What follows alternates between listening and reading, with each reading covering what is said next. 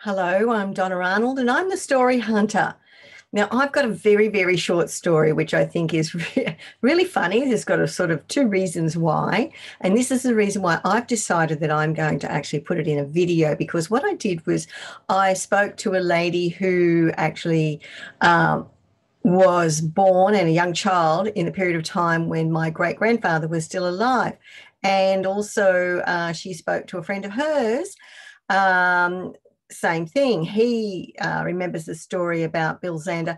So what I want to do is I'm going to put it, make it a little bit more interesting with the audio, and I'm going to share a screen and have a bit of historic photos just for you to look at. So bear with me while I go into and share the screen. All right, now what I'm going to do is play the audio and hopefully you'll hear it.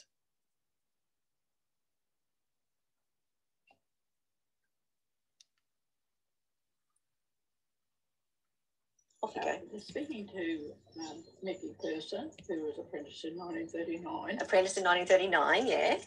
He remembers Bill Zander. Yep. As they called him. Yep. Had a Model T Ford utility. Yep. And he would put a 2,000-gallon tank on the back of that, and you'd see... Fuel tank or water? Water tank. Oh, of course. On the back. Yep. And you would only see the tank coming and shit. You can't see the car, it was so big. Well, they could have just had. Yes. But you can imagine a 2,000 litre, yes. Gallon. Gallon, 2,000 gallons, silly me. Oh, and what he used to go and use is collect by water and then take it back out to the property. No, he is building the tank and take it to the property to plumb it in. Oh, gotcha. Right, So, right. So he's a plumber. He's a plumber. I knew that. Gotcha. All right, then. Right.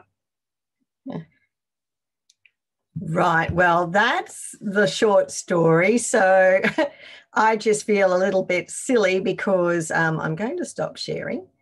And yeah, I just feel a little bit silly because it was a funny story about the great grandfather driving down the road in a Model T Ford utility with a 2,000 gallon type tank on the back. And as they said, you could see the tank coming, but you couldn't see the vehicle, which was one thing. But then listening to me trying to understand the story, because I was born in a completely different era. So I had no idea. So that just made it just as funny too. And especially with the metric and things like that. So I thought I'd just put that in a video because it was a bit short. So hopefully you enjoyed it.